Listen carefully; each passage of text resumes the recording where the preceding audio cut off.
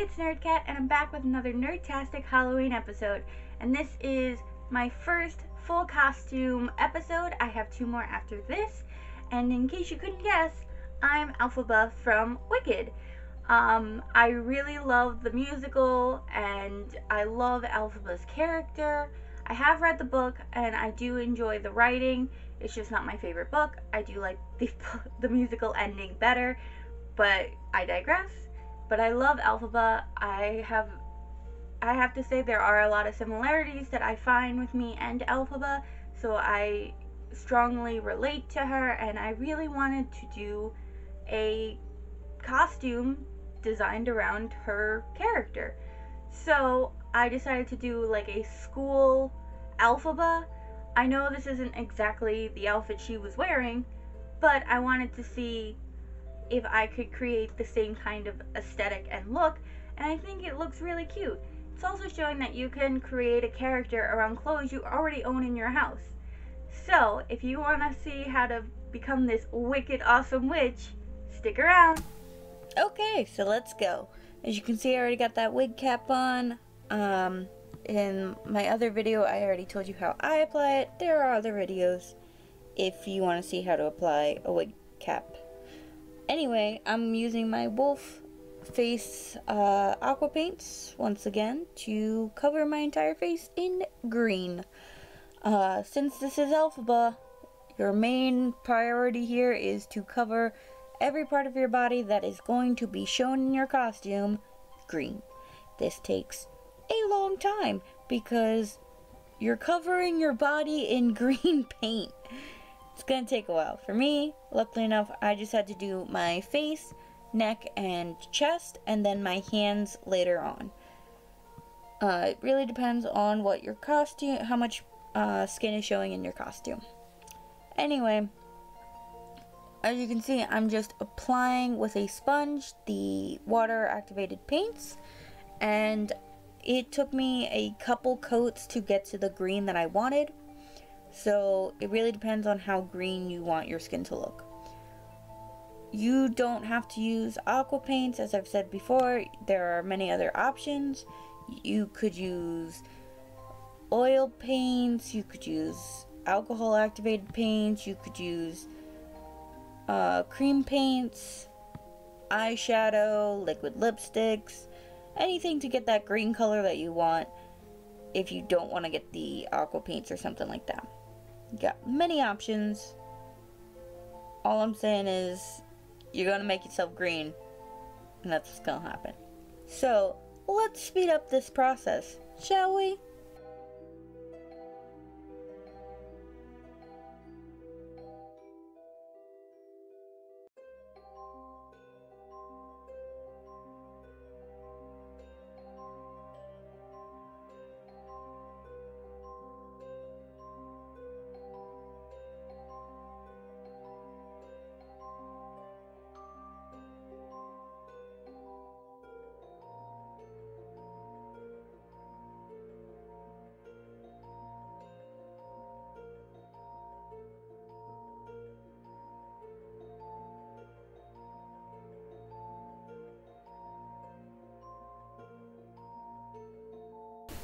Okay, so now that I'm all green, I'm going in with the Alice Through the Looking Glass palette from Urban Decay, and I'm first basing out my eyes in the green aqua paint, so I have a flat canvas to build up the eyeshadow. The first eyeshadow I'm going in with is called Hatter. It's a dark green eyeshadow, and I'm going to be using another brush handle to wing out the eyeshadow.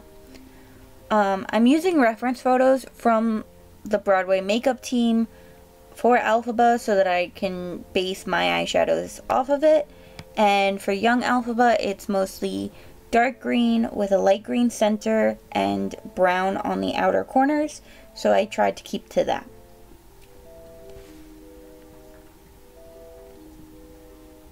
Now I'm going in with Heads Will Roll, which is a lighter bluish green right in the center of my eye. It gives a nice gradient to the dark green, and also it's just a really pretty color.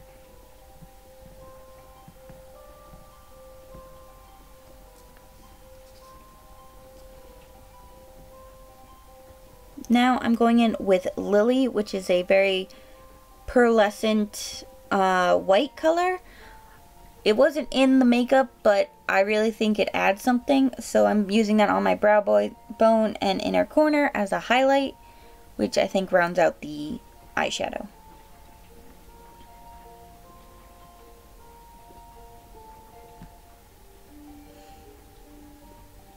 Now I'm contouring my nose a little bit with a dark green eyeshadow.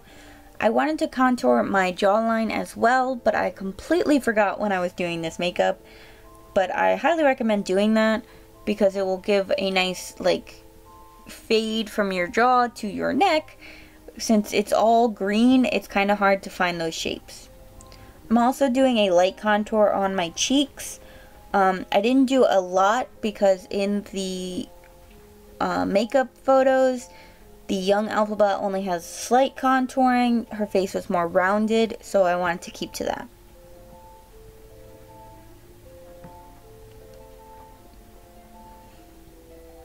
I then go in with Heads Will Roll again as kind of a highlight contrast color to the contour. And a little bit of Lily as well to give a nice sparkle.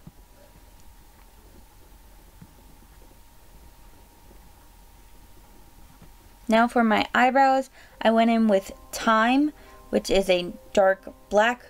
So I just kind of followed my own eyebrow shape because the photo showed a very similar shape to my own, where it's thicker in the middle and tapers out near the end. So I just followed my own, but keeping in mind of the reference photo.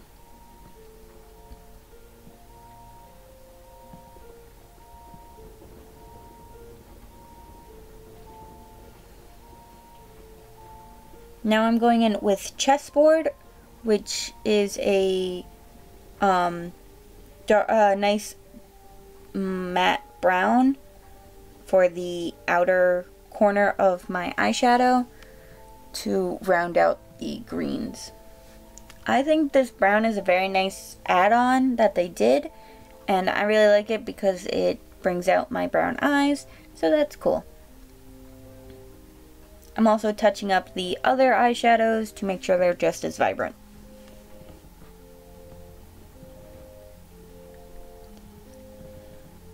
Now for my lips, I had a little bit of trouble because in all the photos it's a different lip color. You have black, you have a dark green, you have a red. So I just decided to keep it a kind of lighter green. So I outlined it with some gray, then went in with some green eyeshadows at first.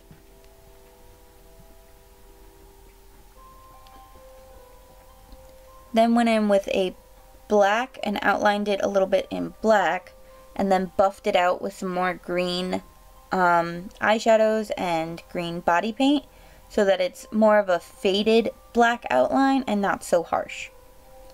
I then went in with more greens and a little bit of Lily in the center to make it sparkle a little.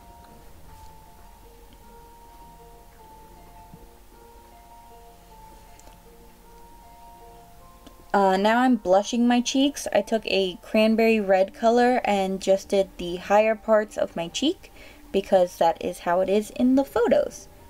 I really like this dark blush kind of color. Now for my waterline, it looked like she kind of just took a eye pencil and just kind of ran it across and blurred it out. So I kept to that theme, kind of like if she was just running to class and doing her eyes. I also decided to do a thin line on my upper lid just to keep it clean. Also, I just really like lining my eyelids.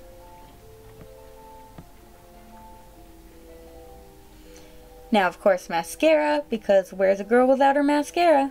So I do my top lashes all the way, and then my bottom lashes only on the outer corner, because I like how that looks. I feel like it rounds out the eyes just a little bit.